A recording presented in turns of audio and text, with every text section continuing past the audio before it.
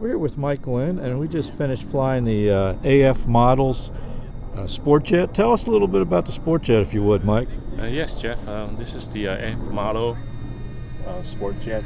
It looks like the Diamond, a larger scale version of it. And this is the plug-and-play version. And I have an A60 turbine. It produces about 13 pounds to 14 pounds of thrust, depending on the temperature and altitude. And this is being plug and play. It's got everything all installed: the fuel tanks, the UAT. That's you get rid of bubbles with it, and the servos, control horns, everything all installed. Full lighting system.